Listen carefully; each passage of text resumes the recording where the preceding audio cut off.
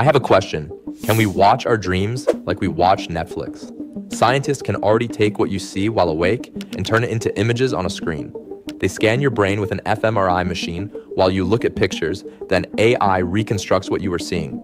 But dreaming is completely different. Your dreams aren't movies playing in your head. They're electrical chaos happening across billions of brain cells. Scientists face three big challenges here. First, they have no way to check their results. With waking vision, they can compare the original picture to what they decoded. With dreams, only you know what you saw. Second, dreams are weird. People morph, places change instantly, impossible things happen. AI can't handle these scenarios because it's trained on normal images. Third, timing is crucial. Dreams flash by quickly, but our best brain scanners are too slow to catch all the details. Right now, scientists can only tell broad categories. You dreamed about a person. But seeing your dreams like a movie, that's still science fiction.